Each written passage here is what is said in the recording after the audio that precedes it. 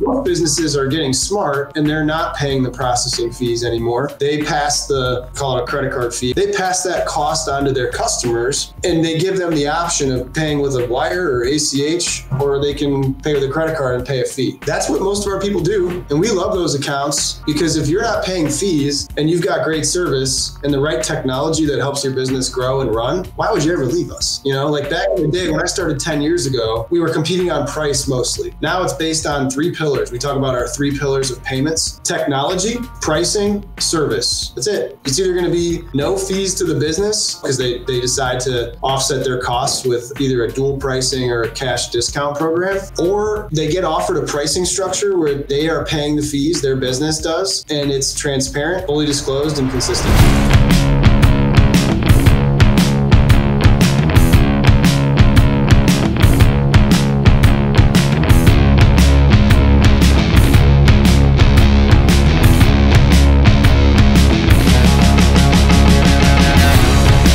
What's going on, everybody? Josh Wilson back here at the Big Dog Podcast. We got a good one for you guys today. What's going on, son? What's up? You doing all right? Yeah, I'm good. I want to introduce the man from the world of payment processing, the king, if you will, Adam Niec. He's not just a payment processor. He's a friend. He's a colleague. We do a lot of business together, particularly over the last year, and got to know his business and his team really, really well. They always come in those clutch moments. So you know they're there in the regular day-to-day moments. And we're like, man, we need to get you on the show and talk about rate tracker payments and what you guys do for the world. I mean, and everyone, not just us dog guys out here. So Adam Niec, welcome to the Big Dog Podcast, my friend. How's it going? I'm good, man. Thanks for having me. Absolutely. When we were talking about doing this, I was really excited because I've heard great things about your podcast and got to listen to a couple episodes, and I'm grateful to be on here now. So thank you.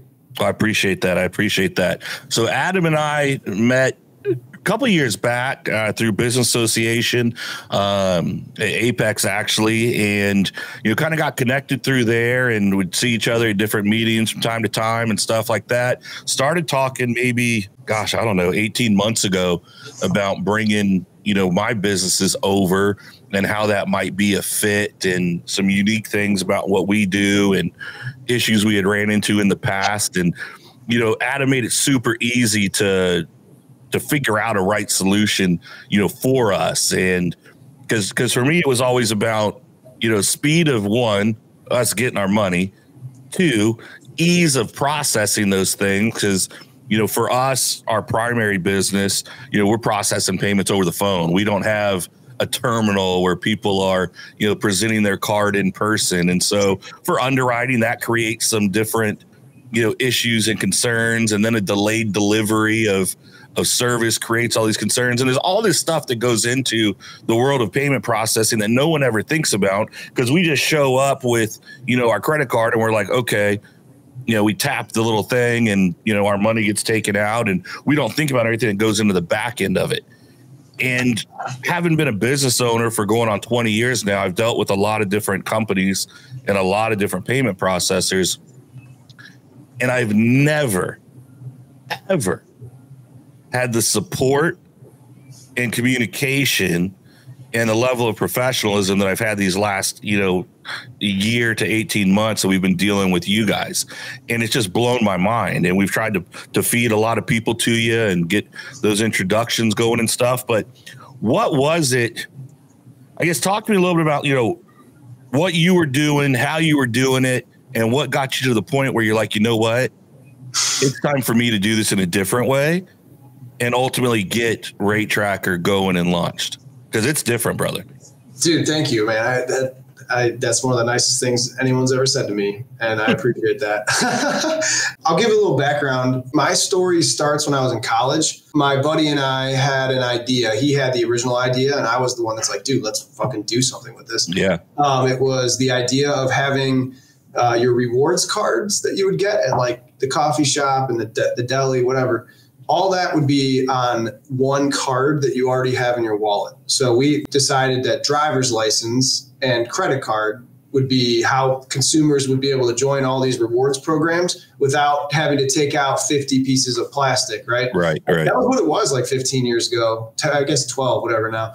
We kept trying to get this thing to market. It was my first startup. I had no clue what I was doing, and it just didn't really pan out. But when I graduated from college, I started in payments. I loved small business. Payment processing looked cool. I didn't even know it exists. Like you said, I just took my credit card and tap it and it just works, you know? Yeah. Like a lot of people don't know about the payments industry because it's like an invisible, magical thing that just happens for the cardholder. And I got into that space selling loyalty programs. I wanted to learn how to sell. I wanted to build relationships with small businesses and make money and also work from home. That's what I did. So I sold for a company for 5 years. They were acquired for $4.3 billion. During that time when I was there, I resigned from the job to start my startup, the loyalty program. It failed within 30 days, and I just basically was like, I'm not doing this. Payment processing is way too cool. Right. I almost did that, like followed through with it because I felt like I had to. Sure. So I got back into payments, and then I was there with that company for another couple of years. I didn't agree with how they were ethically doing business. Like I just didn't, they were starting to do things that were like other credit card processors. And I just wasn't down for that. The thing that attracted me to them out of college was their reputation, and they were honest. Basically their core values aligned with mine. And when that changed, I was like, I'm not doing this anymore. So I started my own payments company, and, coming up on 5 years of being self-employed in the industry, and I have learned and grown a lot. And one of the main problems that I see in the industry is like what you just said. Like your business type is different than a restaurant. You guys have future delivery. It's card not present. You're sending invoices. You're dealing with a service that is somewhat not risky. It's just a little bit different than buying something at a restaurant. So your business needs a team of people that understand you. The bank knows you, and they understand your business, so they can underwrite you, get you approved, and then you can grow your business. So that's basically what we call it. White glove payment processing is all about. And that is what businesses like yours need. Now, some businesses can get away with like just signing up for Stripe and letting Stripe process their payments. It's easy. It's quick, simple, easy. Same thing with Square, PayPal. Sure. Yeah.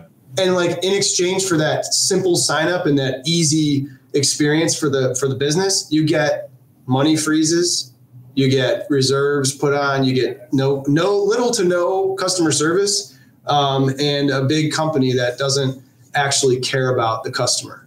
Yeah. Now, I respect those big companies because they're worth billions of dollars and they do it quickly. I just believe in good service, good communication, correctly set up accounts, and scalability. Yeah.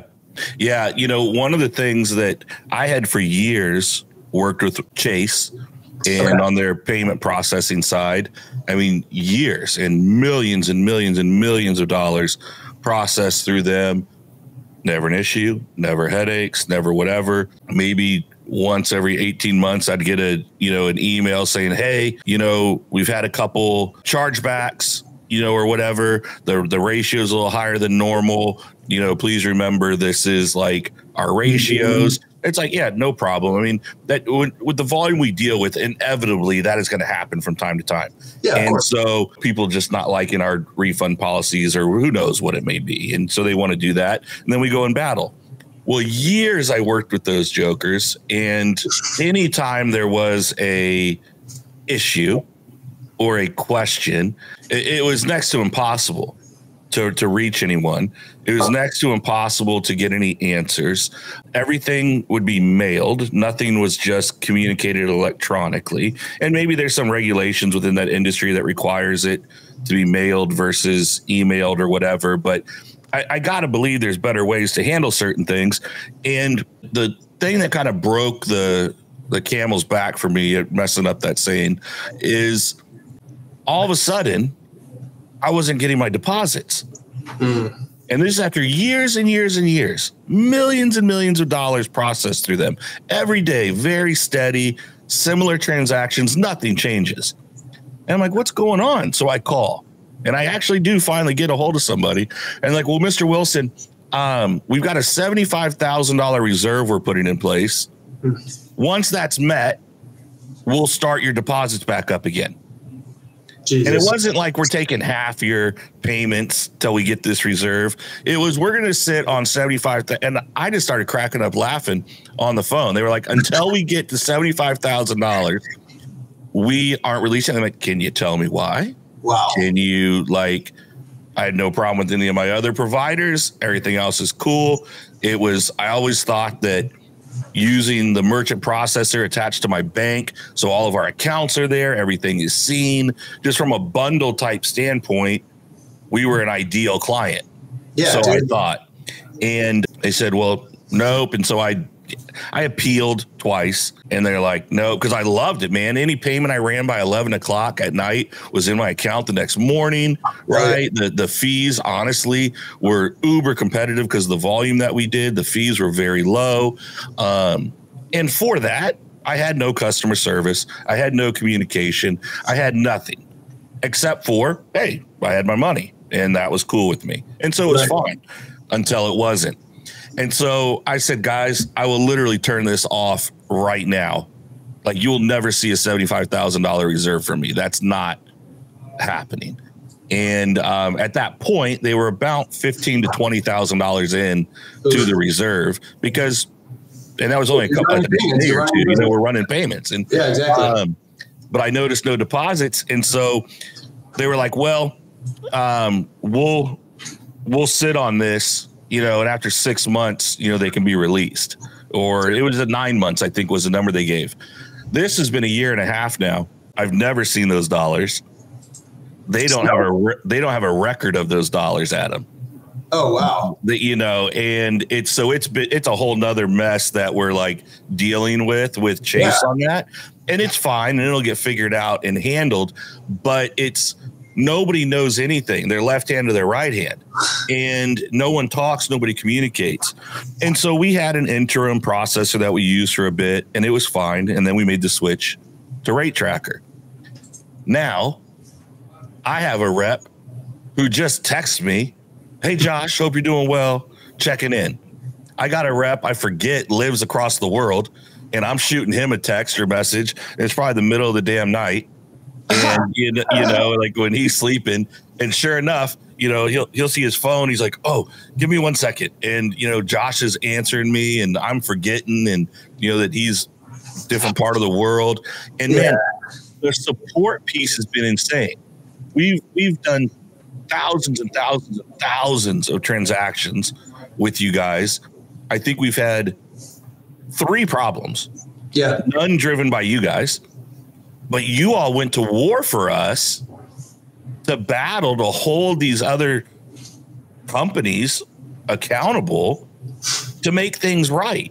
Mm-hmm. And it didn't take up a bunch of our time. It didn't add a bunch of stress or concern.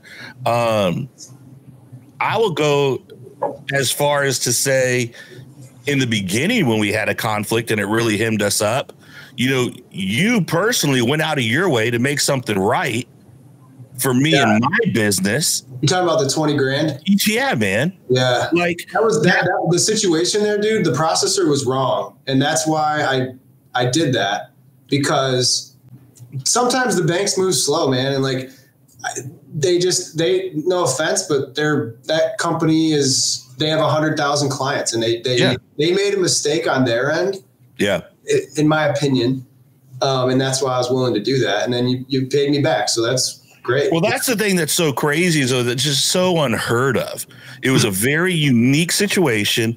It was a shit show of coincidences that happened at once. There was a cash flow crunch.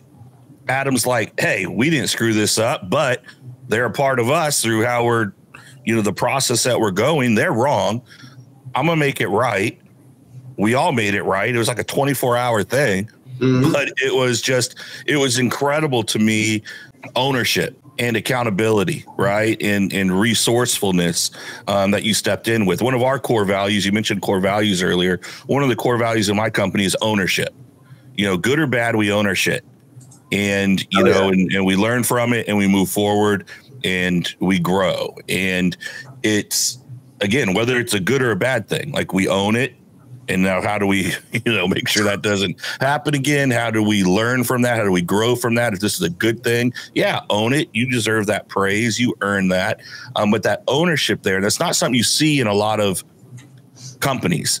Yeah. And that blew my mind because we were a brand new client to you at that point. Yeah, man. I knew you though. It was, right. That's fair. Something that, that's risky for sure. Right. Yeah. But dude, I saw the situation, I realized the solution, and it was just easy for you that way. And that's like my job is to make collecting money invisible. Right. Yeah. And it should just be a thing for every business that money comes in. It's correct. It's accurate. All that stuff.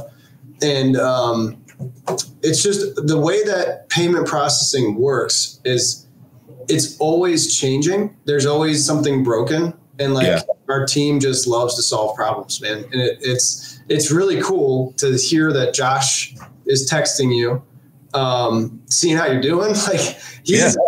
Obviously you guys have worked with a lot of our clients together, and the dude is amazing. He's the salt of the earth, and he works hard, and that is what it's all about. For most people, some businesses don't care. They just want a simple solution.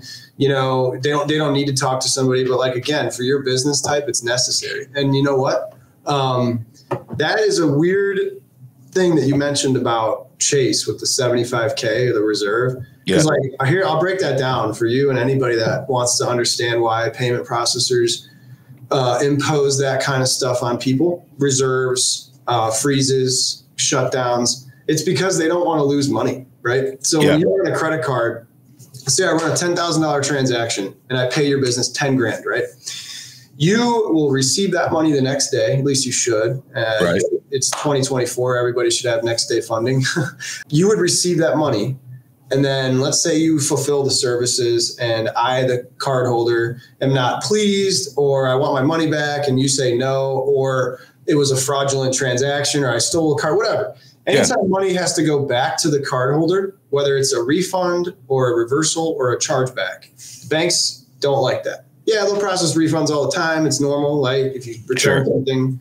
But if it's a chargeback, that shows conflict and that shows potential losses, right? Yep. Usually the threshold for a merchant is about 1 or 1.5%. Yep. What a high-risk bank or a payment processor will accept. There's also restrictions from Visa and MasterCard on that too, because they want businesses to do good business. And if you have a 10% chargeback rate, you're probably doing something fraudulent or you suck at what you do. And they don't want you to have the privilege of taking credit cards. It's unfortunate, but it's their world. We just play it.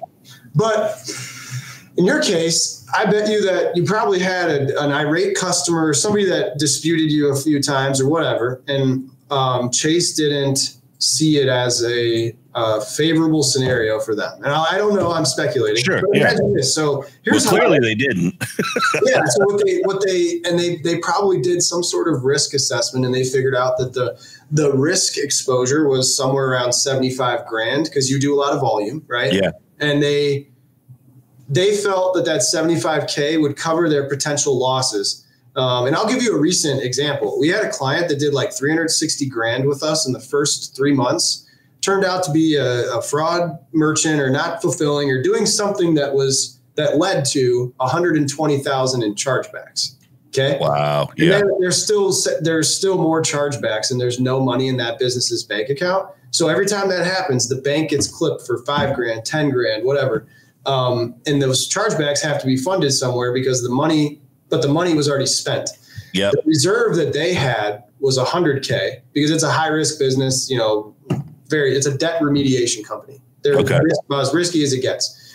The bank took the risk though, because it's a high volume, profitable account, right? Yeah. So the 100K in the reserve it absorbed. It was 100% used to fund the chargebacks because there's no money in the bank account. And then the 20K over the reserve is what was actually true losses for the bank. And it's growing. So maybe it's at 40K now. I don't know. But what's going to happen, dude, they're going to go into litigation, collections, whatever, to get that 40,000. And to get the money, it's really tough. It's basically like an unsecured line of credit is what a merchant really is. And you know what? Most businesses don't have issues. It's like some that just do because of a bad customer. It's their business model. Like you're not selling Girl Scout cookies. You have a high ticket offer with future delivery, and like that stuff happens. It's why you need a team like ours to help you with that in that situation. Because Chase isn't going to communicate with you, and they're not going to help you find the perfect solution. They're just going to say, all right, no, we're going to throw $75K in this reserve. Screw you. We don't care. Of course you're going to get a new processor. That's probably what they wanted. No offense. Right. Right. Yeah, oh yeah. That's sure. so weird, dude. Banks, like my brother's a banker and he's so weird. Right. He's my best friend though, but, all they do is drink and golf, man. Side note, bankers don't have to work because their money works for them. That's right. That's right. That's right. Payment processors are working our asses off for pennies and residual money, but it works out at the end. But they're clicking buttons, holding on to more money and reinvesting it elsewhere. Yeah, dude. Yeah, it's not even their money too. Like, it's wild how it works. Banking is such a cool thing. I don't know. Anyway, I digress. We should be talking about payment processing. But so where was I going with that? Oh yeah, like. They don't really care. No offense. And even though they had your banking, like, do you still bank with them? No. Yeah, there you go. They lost partial. Okay, gotcha. Yeah. And so, I mean, in those situations, because like my company's big enough that we have problems like that every day. Like literally every day, there's something, and that's where our team comes in. You need, we like to be the buffer, the trusted expert, the consult, whatever you want to say for our clients. And it's a partnership because if they're successful and they keep processing their payments, their sales rep gets paid a residual every month. And then so does their sales director, which is Daniel. I'm sure you've talked to him. Yeah, great. And the company makes a gross profit. That's how we grow and thrive. So it's literally in our best interest to make sure our people are taken care of. And I take pride in us executing on that every day, And so, thank you for saying those kind words. It's like, it's really cool when you get to do business with people like you that are friends, clients, referral partners. Like Sure. I mean, and to hear that kind of stuff is like, you made my day, and it's only, 11 o'clock here. So, well, it's like one of those things where, man, this idea works. The idea is working, right? Because we all had, when we all started doing whatever it is that we're doing, it was just an idea. It was a concept. And sure, maybe somebody else has been doing it. Starting a payment processing company wasn't an original idea. There's hundreds of thousands of them, if not millions of payment processing companies, brokers, agents, whatever. But it can be done differently. When I look at the dog training side, I'm like, we're dog trainers. We're not curing cancer. We're not nuclear physicists. We're not like, we're not saving the world. There's nothing that serious about it. Anybody who's a good human being and is maybe not even passionate about animals could be a good dog trainer, right? If you're coachable, you're a good person. Like, I can teach you how to be a good, really damn good dog trainer pretty quickly. It's not anything crazy like that. There's tons of them out there, particularly now. There's gajillions of dog trainers out there because we made it look cool. We made it look profitable. We took it to social media and online, and people realized, oh, this could be something we can make a living at. Right. And now there's tons and tons and tons. 10 years ago, man, there weren't hundreds of dog training companies. There's just like mom and pop little shops, and they train dogs. They got their little storefront. Now it's everywhere. I'm going to train dogs. I just wanted to do it a little bit differently. I wanted to create an experience that's different for the client. I wanted to create an experience that's different for the dogs. And I'm not reinventing anything, but I am doing it different. And that's what I have found, with you guys, right? Like, it's payment processing. I told you, you could have set me up with anybody, to work with and stuff, but I had some particular requests. Again, I want it to be easy for my sales team, right? I don't need them entering 50 million pieces of data. We're over the phone 99.8% of the time. It's card not in hand. And I had some stuff, and I trusted you to put together a solution for me, which you did. And then we have the ongoing support of the team that's in place, who's incredible. And they're bought into it. It's just different. It's a different way of doing it. And that's where it's always cool. You're talking about 5 years in, and you're like, oh, yeah, this is working. This is working. We got people who are interested in our company, right? Other companies who are interested in our company, and there's valuations. Shit, this might work. I'm doing this right. And that's a cool feeling because you saw a better way to do it. You left a situation you didn't feel good about, core values, right? And leave that situation you didn't feel good about anymore to go on your own in your own direction in a way that you knew you could kind of control those value-based decisions and stuff like that. Talk to us a little bit about that core value piece. You know, what makes core value so important to you, and what is it about you that you knew with that previous company when things started to change, it was easy to walk away? So, man, that's a great question. So we have 9 core values, and I can think of 2 that apply to that notion of like why I left. Number 1 is long game, meaning like when you deal with people, you play the long game in most situations, right? Sometimes you have to, put your foot down and do the right thing as well and cut a relationship off. I've done that many times. Yeah. So there's that. And then also always do the right thing, right? In payment processing, business in general, it's very easy to lie. Mostly, especially in my industry. Like I've analyzed, I don't know how many, a couple thousand credit card statements. Just for reference, I've personally signed about 750 accounts of myself in my career. Yeah. I don't sell accounts anymore because it's not fair or good for anyone, right? Like I just don't have the bandwidth, and I would rather them have Joshua, for example, to be there to take care of them, That's what every merchant deserves, and I just can't do that anymore. I got 3 kids that are under 5, and my wife too. So my family's my focus, and my goal is to work less and be with them more and play more golf, right? But now back to what I was saying. There was a couple things. After I joined Apex, I realized that I was meant to be a business owner, and I actually wanted to be a digital marketer. At that point, I've done a lot of, I had a lot of different ideas, and payment processing has been the one thing that I've stuck with, like for 10 years. I've had projects, ideas, things that I launched that failed, all that shit.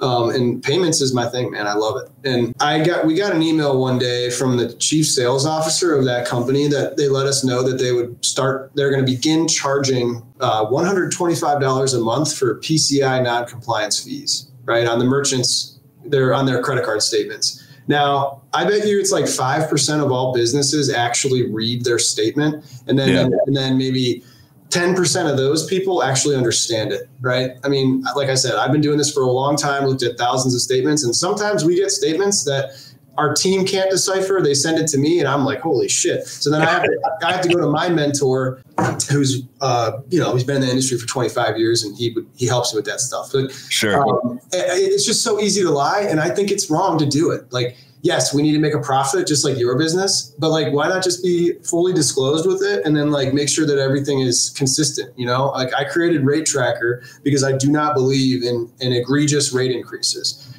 Businesses that get added, more transaction costs, or it's called a discount rate, which is the percentage the business pays. I think it's wrong to add $500, $600, $700 a month unknowingly to the merchant, to the business. I mean, that adds up, dude. And like the mom and pop pizza shop, or a lot of your dog trainers, dude, they don't know how fees work or what's fair. And I think that it should be fair for the business, profitable to the processor, and then consistent over time. So I built a software, Rate Tracker, that's free for any business out there. If you take credit cards, you can use my software for free, and it will send you a text and an email every month. Very simple information. How much did you process? What was your fee? What were your total fees? And what was your rate? Your rate is what matters. Out the door, your rate should stay the same. It should, I always tell people this when they ask about rates and fees. 95% of our clients fall somewhere between 2% and 3.5%. There are low risk, high volume businesses, such as a grocery store is a great example, or an auto repair shop, that they can have a rate lower than 2%. Because of the nature of their business, how they take cards, the rates that Visa and MasterCard assess to them. It's called interchange, right? Yeah. And then there's businesses that are above 3.5% because they're high risk. They take cards over the phone or on an invoice, or their average ticket's really high, so they get a lot of credit cards. There's many things that affect the rate, but the effective rate, which is the out the door cost, essentially how much did you pay to process how much you sold, that should be pretty consistent if you pay your own fees, right? Right. Most businesses are getting smart and they're not paying the processing fees anymore. They pass we call it a credit card fee, whatever you want to call it. They pass that cost on to their customers, and they give them the option of paying with a wire or ACH, or they can pay with a credit card and pay a fee, right? That's what most of our people do. And we love those accounts, because if you're not paying fees and you've got great service and the right technology that helps your business grow and run, why would you ever leave us? Back in the day when I started 10 years ago, we were competing on price mostly. Now it's based on 3 pillars. We talk about our 3 pillars of payments: technology, pricing, service. That's it. Mm-hmm. It's either going to be no fees to the business, and because they decide to offset their costs with either a dual pricing or a cash discount program, or they get offered a pricing structure where they are paying the fees, their business does, and it's transparent, fully disclosed, and consistent. That's how we do it. Yeah. I've always been that way. You know what, man? If I wanted to make more money, I could just increase rates. We can do that. We let them know on the statement. They may or may not read the statement, let alone get it. And if they know, if it's a $200 a month increase and you do, $80,000 a month in credit card fees, you think they're going to know? Right. Pizza shop doing $1 million a year. We give them a 0.25% increase. We can do that. They would pay an additional $2,500 a year, and they're not going to know.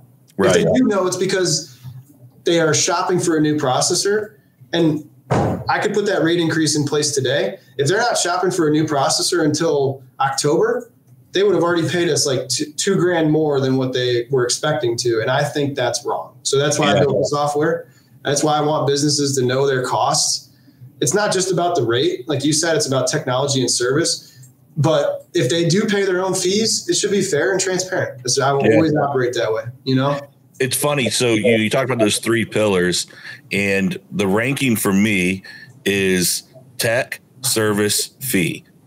Nice. Right. If the tech is smooth, like with regards to payment processing, because, I've had people tell me, well, Josh, I pay less than that. I'm like, sure you do.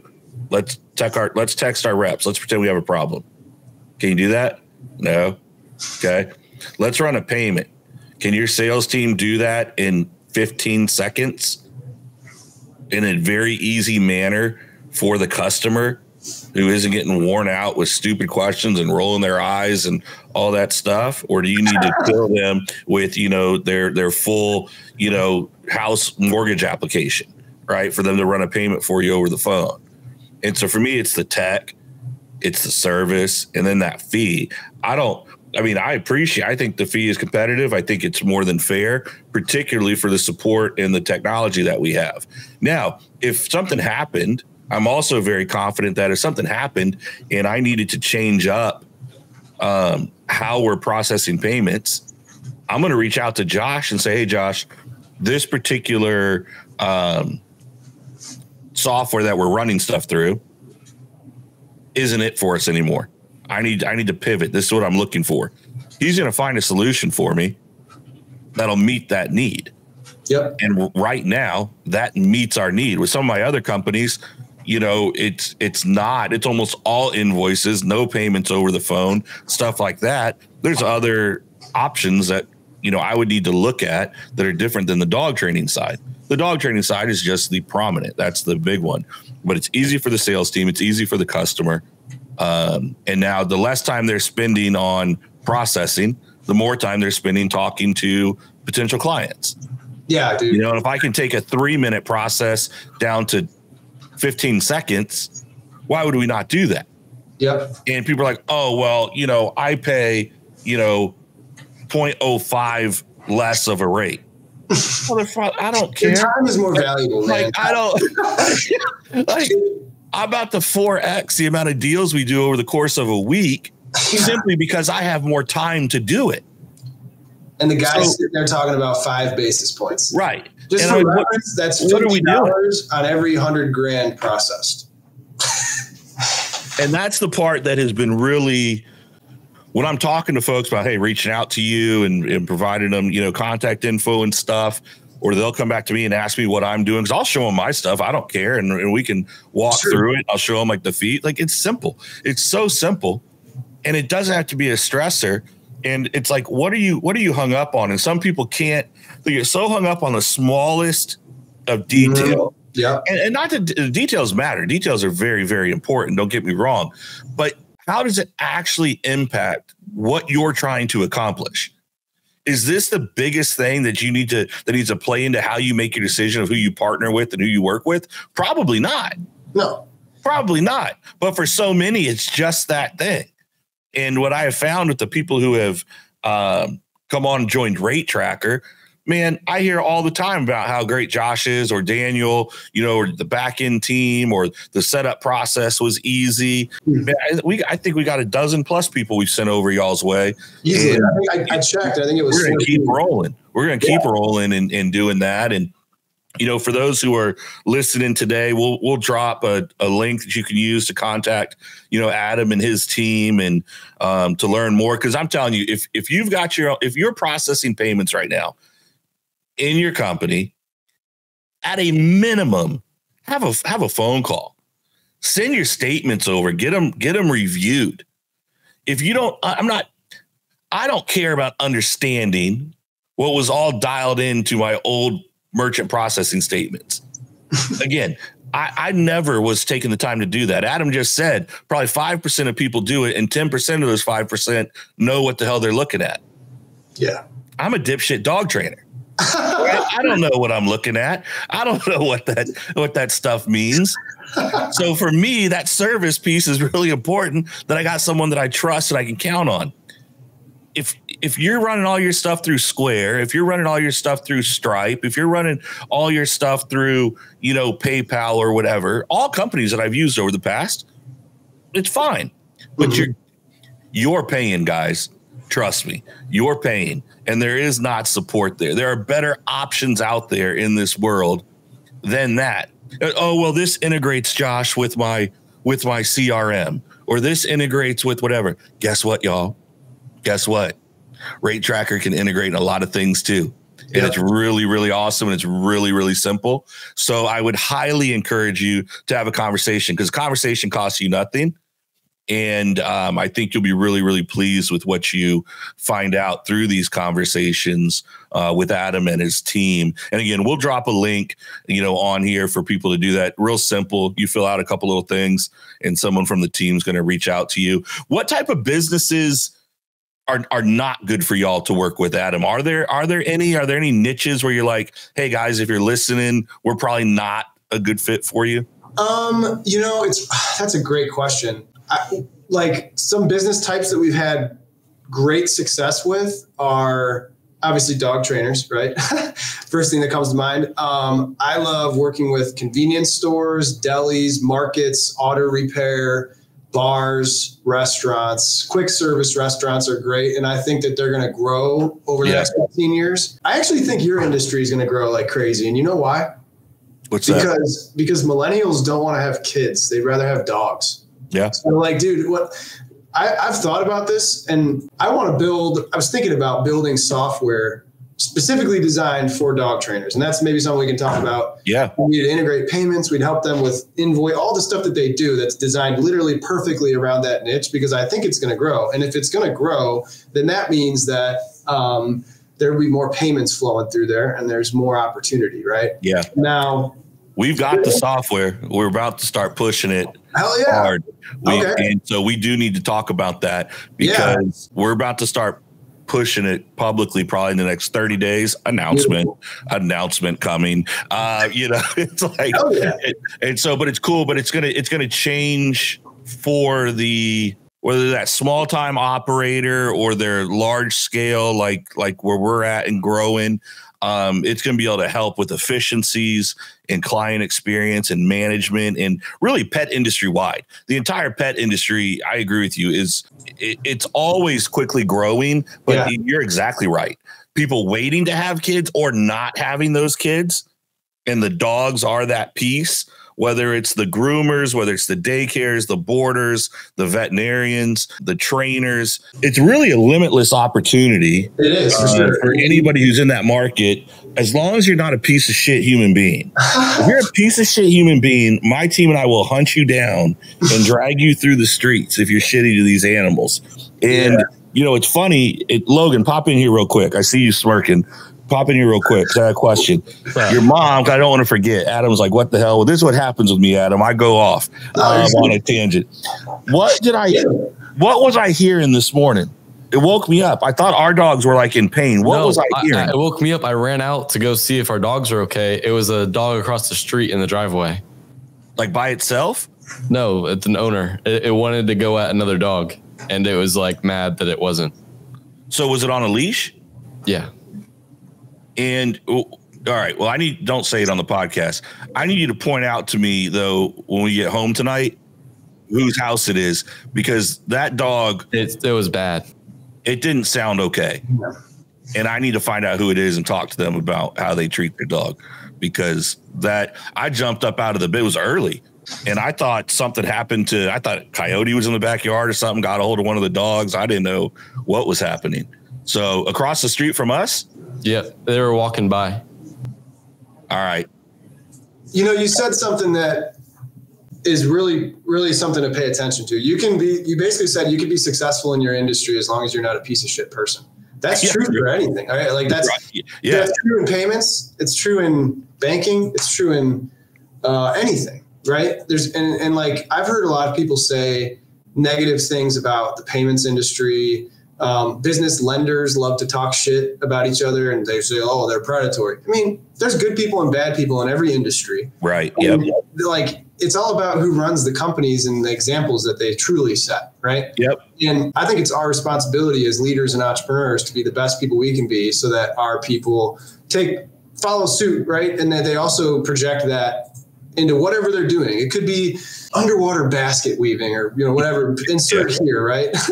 And you're absolutely right. Like, if the industry is going to grow, like the dog or the pet industry will, man, beautiful. Like, that's a great opportunity for the right person, with the right mindset and drive to go make something of themselves. Right. Yeah. You see the numbers that you and your clients and everyone's doing. And it's like, wow, man, that's a good, like, I thought here, like, shit, should I sell my company and become a dog trainer? Because you guys do great. I would never do that, but I would tell you no.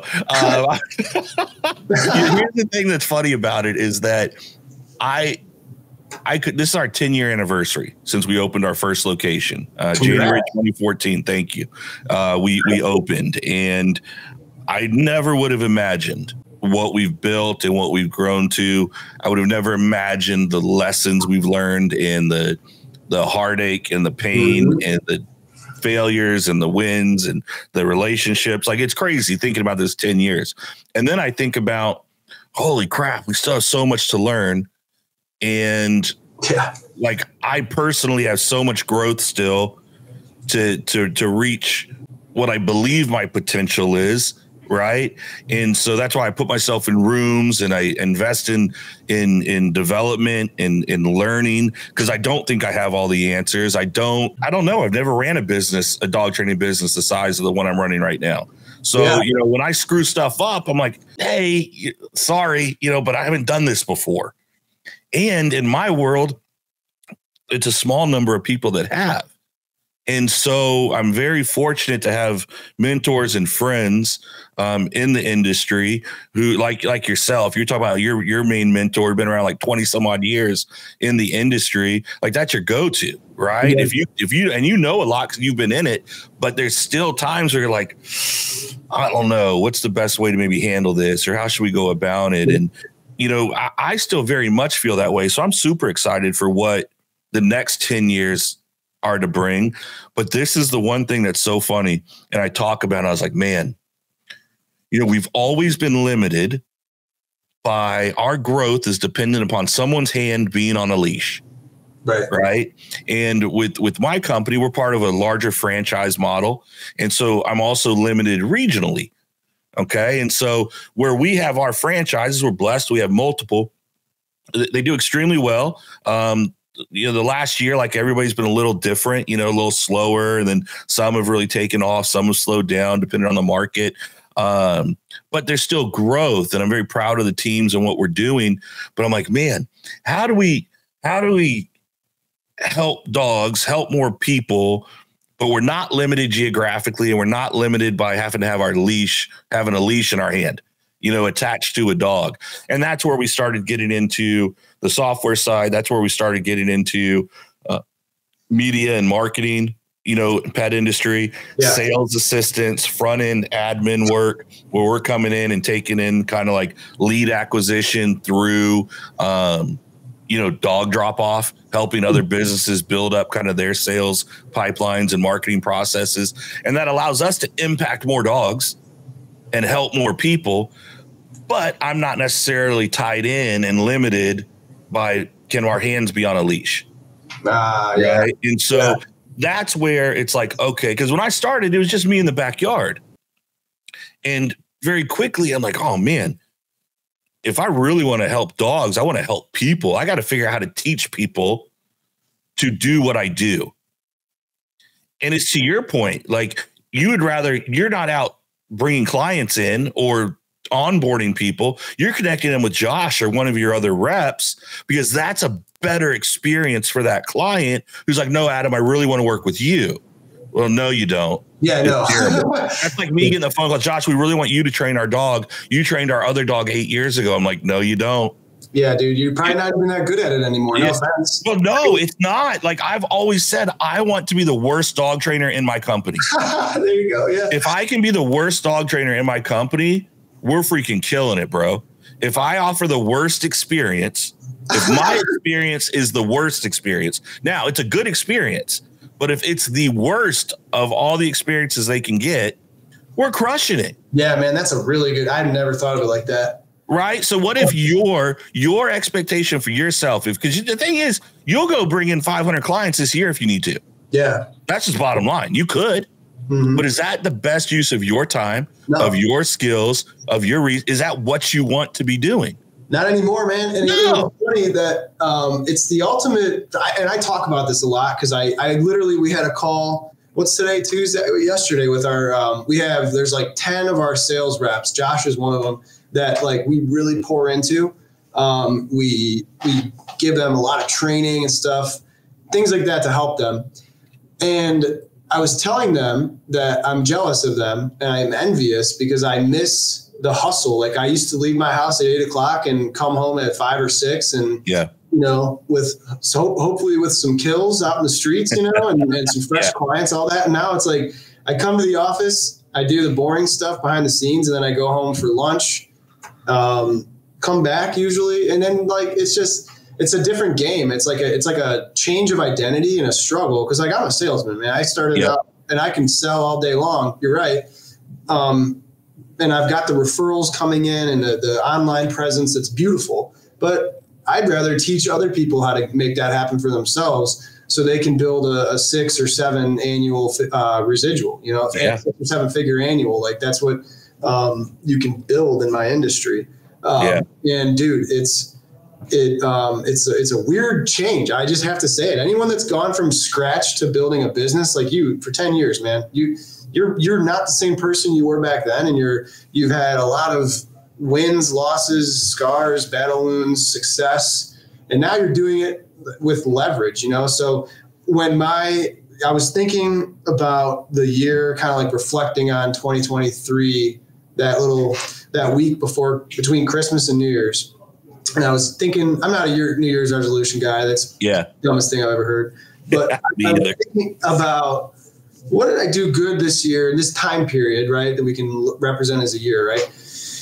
I'm like, I've been doing so many things without leverage, right? So I thought about that word, leverage, and that's what my word is for 2024. I'm going to leverage all of my assets to grow my impact, my company, and my mission, And so like one of the things I went and did right away was we got a $1.2 million line of credit, which is fucking amazing. To know that as a business owner feels great. And we're going to leverage that and get a 500% return on it this year. Yeah. That's my goal, And so there's risk there, but like I am now at a point where I can comfortably say, yeah, I'll bet 1.2 million on these 7 different things, and we're going to make it work, make it successful so that we grow, we bring on more people as team members, employees, clients, referral partners, and then also create more impact. You know, like I have a vision that rate tracker software becomes the Credit Karma of the payments industry.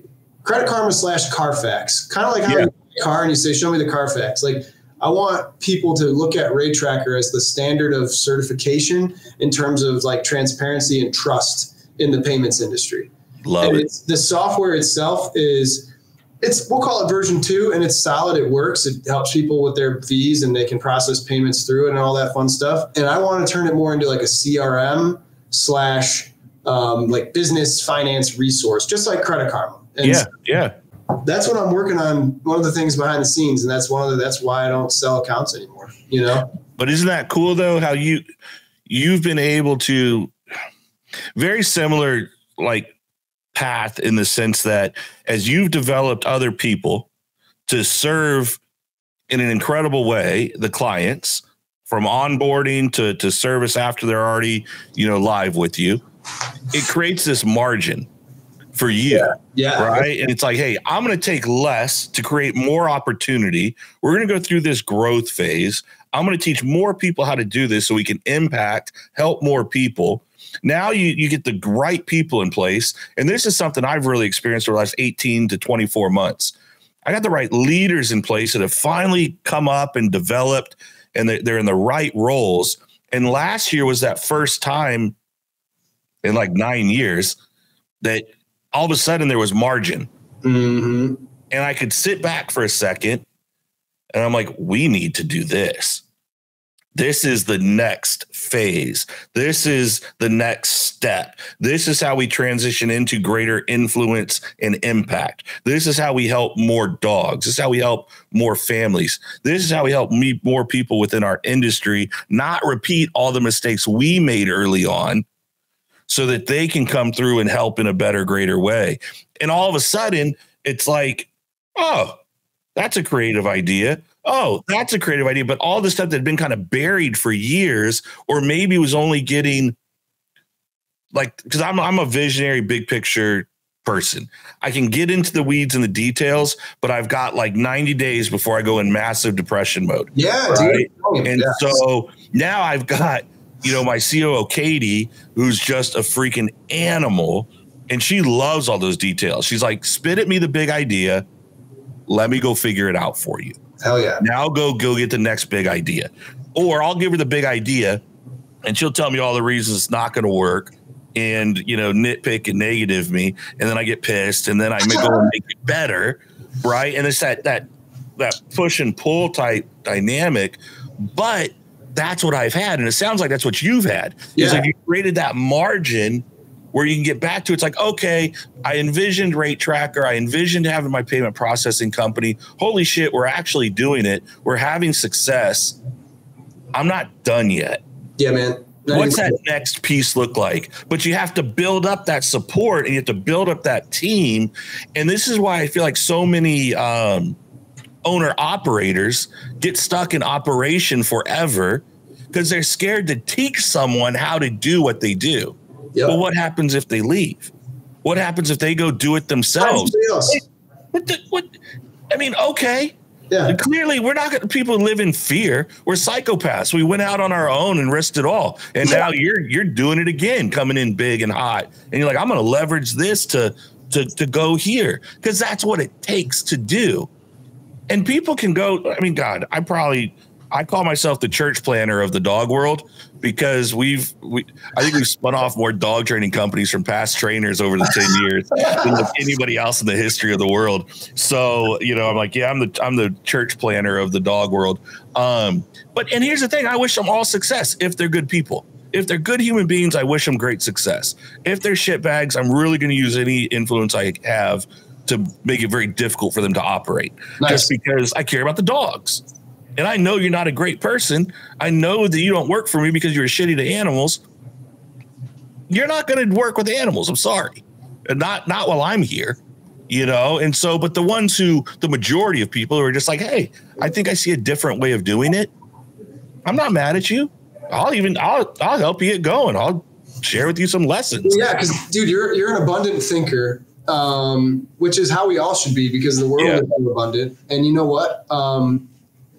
I tell you this, the idea of margin, that word you said, that is literally what I was talking to my wife last night about. Because like tomorrow we're taking our 3 kids to Florida. We're going to do like 6-day vacation. Good for you. And I think my assistant just talked me into leaving my work phone here and bringing just my my phone that literally calls and texts. That's it, And I'm pumped for that because I've been through some shit. It's entrepreneurship is not easy, and I've been through, we all know it. But I've had some setbacks and bullshit I've had to deal with. But like, we figure it out. That's what we did. We do the work, figure it out, keep moving. It's easy when you have that approach. And most people, most of us are visionaries, right? We think about the big picture. We want our business to grow. We want the impact of our mission to be felt by as many people as possible, right? And then you realize along the way that it doesn't really have anything to do with money. Sure, money's cool, money's great, but like I'm excited about creating change and feeling like I have a sense of purpose outside of my family, right? Yeah. Like I'd like to be known as the guy that cleaned up the payments industry or made America better because small businesses could thrive more. Like that's what I'm shooting for. Yeah, that's awesome.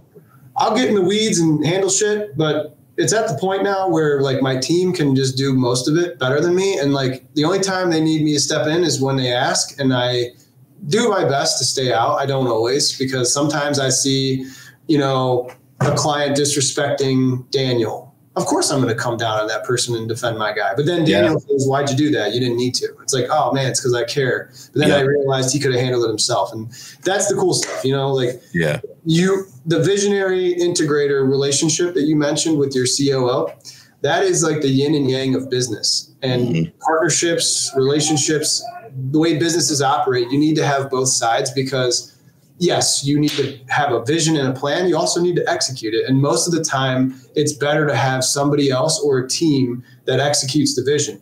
Visionaries need to be doing stuff like this, recording podcasts and sharing our vision and thinking about it and talking about it and, high level stuff.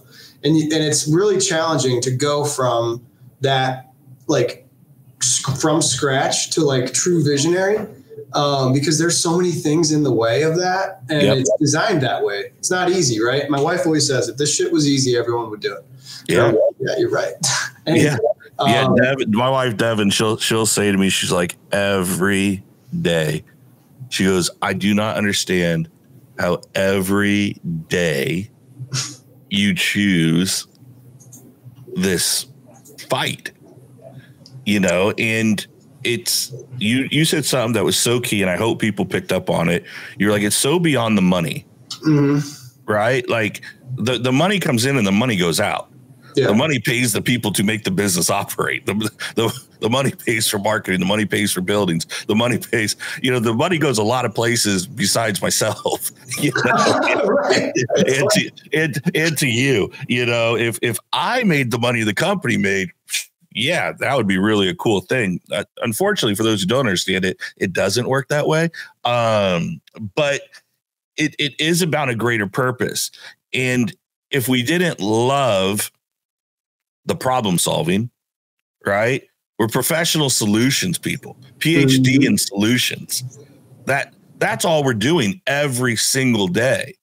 And the visionary starts out with this idea about what they want to do.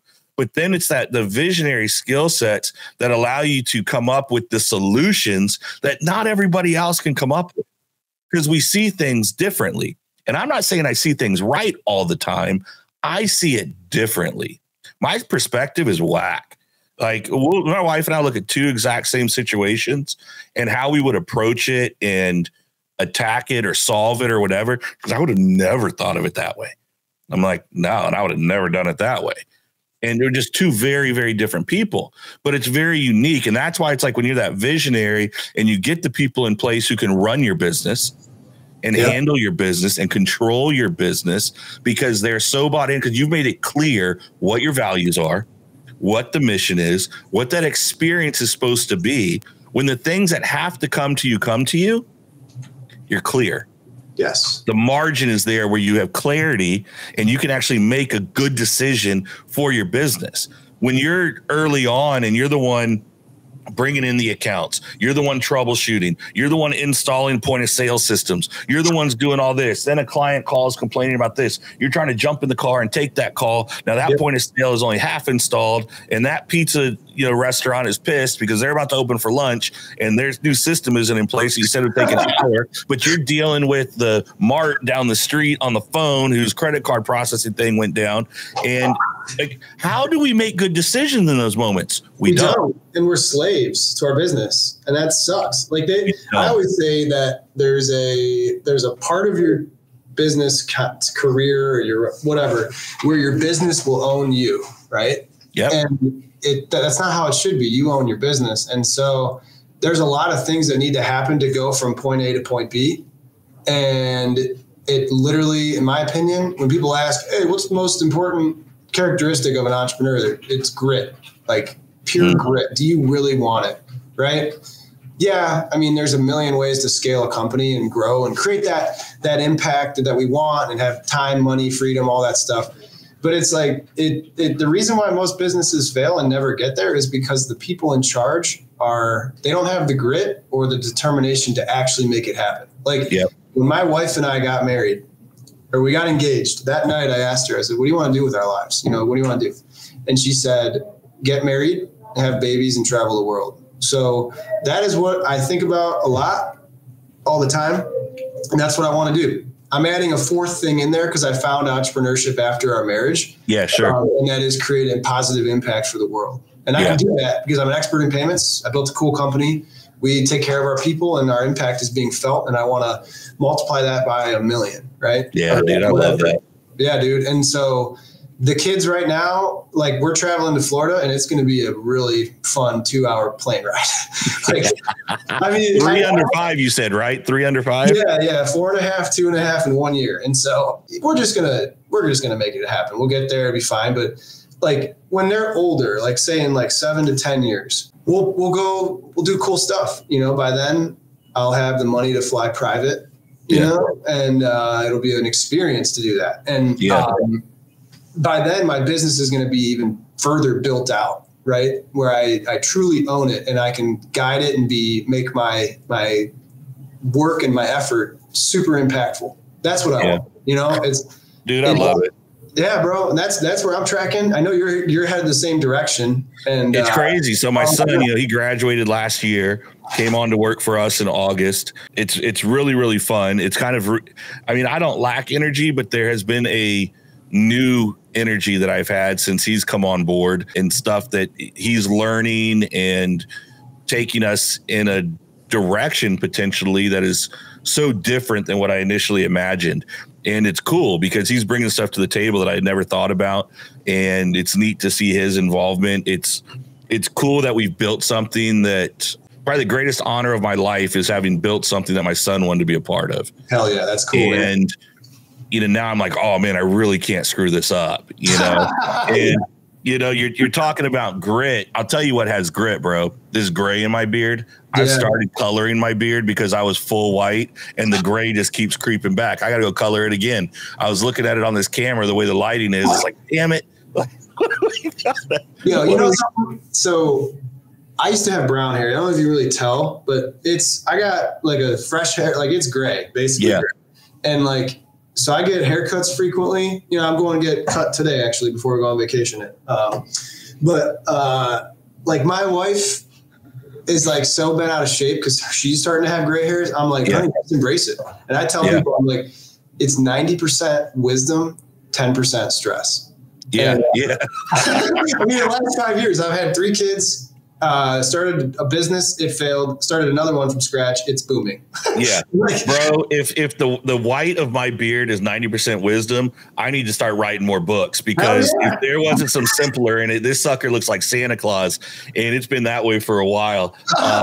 That's so funny. Well, look, man, I can't thank you enough for taking the time to come on here, talk payment processing, talk leadership, talk entrepreneurship. I'm proud to know you. I'm honored that you joined the show. I'm proud to do business with you on a daily basis. Like I said, we're going to drop a link on here and then on all of our socials. It's easier for people to connect with you.